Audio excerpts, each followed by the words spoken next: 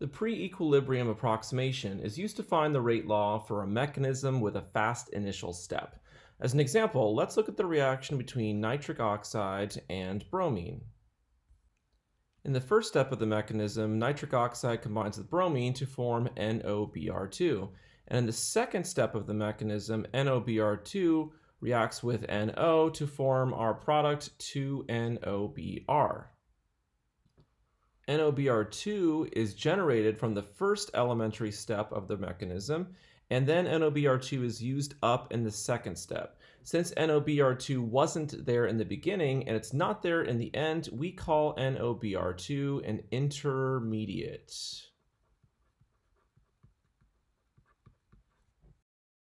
The first step of the mechanism is fast, and the second step of the mechanism is slow. Since the second step of the mechanism is slow, this is the rate determining step.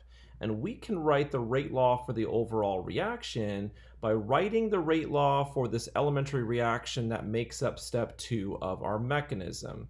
So we can write the rate of reaction is equal to, for step 2, our rate constant is K2. And we multiply K2, the rate constant, by the concentration of our two reactants, which would be the concentration of NOBr2 and the concentration of NO. Since the coefficients in our balanced equation are 1s for NOBr2 and a 1 for NO, we can take the coefficients and turn them into exponents in our rate law. So we can do this because this is an elementary reaction. However, we can't leave the rate law for the overall reaction in terms of the concentration of our intermediate NOBr2. It's preferable to have rate laws written in terms of the concentration of our reactants, which were NO and Br2. So we need some way of substituting in for the concentration of NOBr2. And we can do that by assuming that the first elementary step in our mechanism comes to a fast equilibrium.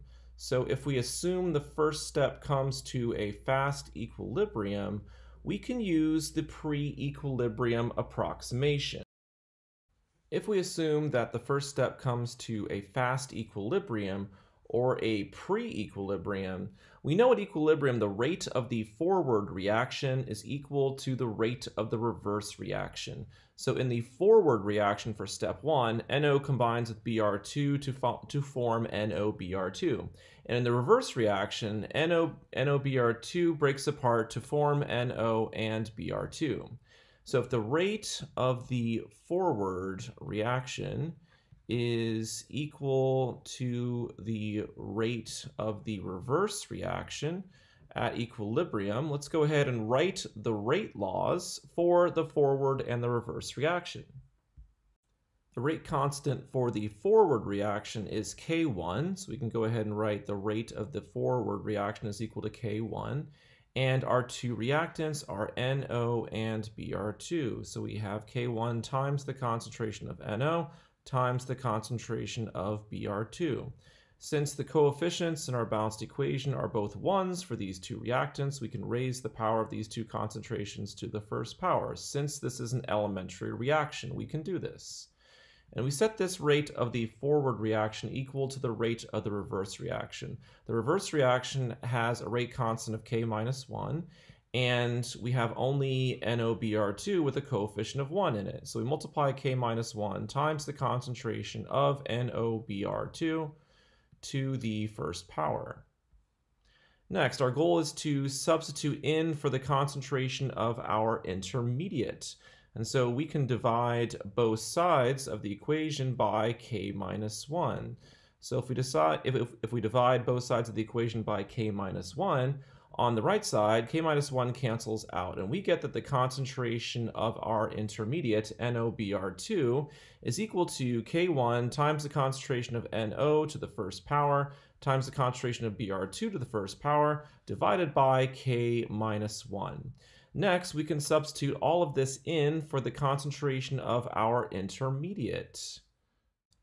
That gives us the rate of reaction is equal to, we still have this K2 in here, so we have to make sure to include it.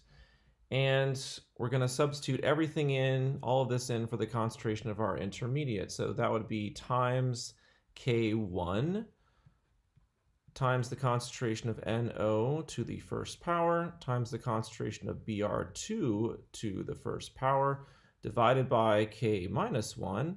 And then we still have this concentration of NO to the first power, so to make sure to include that in our rate law. Let's think about what we would get if we multiply two constants together and then divide by a third constant. So multiplying K2 times K1, and then we divide by K minus 1, that would just give us another constant, which we could just call K. So K is now the rate constant for the overall reaction.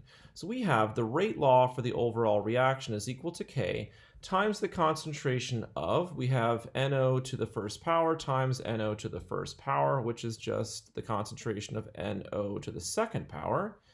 And we still have to include the concentration of bromine to the first power.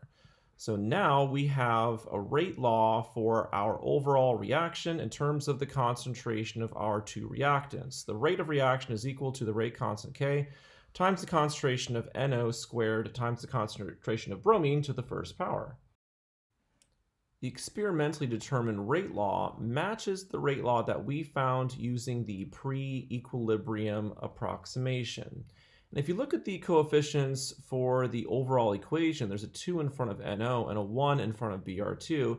It might be tempting just to say, can't we just take those coefficients and turn them into exponents? Because in this case, they happen to match the exponents in our rate law. That's just a coincidence for this reaction. We can't just take the coefficients for an overall equation and turn them into exponents in the rate law. We can only do that for elementary reactions, like the elementary reactions in the 2 steps of our mechanism. It's important to point out that if the rate of the forward reaction is equal to the rate of the reverse reaction, the concentration of our intermediate, NOBr2, remains constant. And therefore, we can use this pre-equilibrium approximation to find the rate law for a reaction with a fast initial step.